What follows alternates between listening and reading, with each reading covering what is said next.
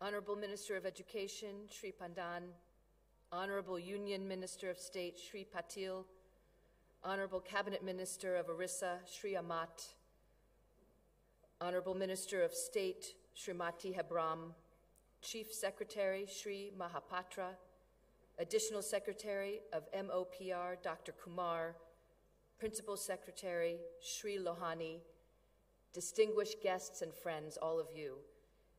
It is wonderful to join you and pick up on the theme that we just saw in the films of building fearless and confident women and children who will grab hold of their future.